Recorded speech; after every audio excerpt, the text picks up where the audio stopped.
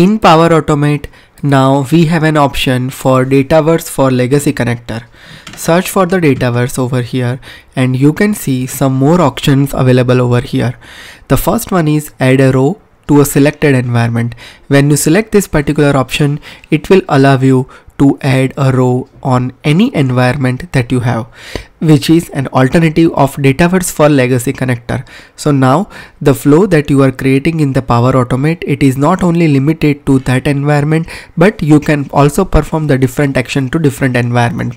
This is one of the action which is available over here, which is add row to a selected environment. Also you can delete the row from the selected environment as well. You can download a file or image from the selected environment as well. You can get a row by ID from the selected environment. You can list row from a selected environment. You can perform a bound action in a selected environment. You can perform an unbounded action into selected environment and much more. You can see all of these actions are available as a preview over here, like related rows in selected environment, unrelated rows in selected environment, update a row in selected environment, and upload a file or image into a selected environment.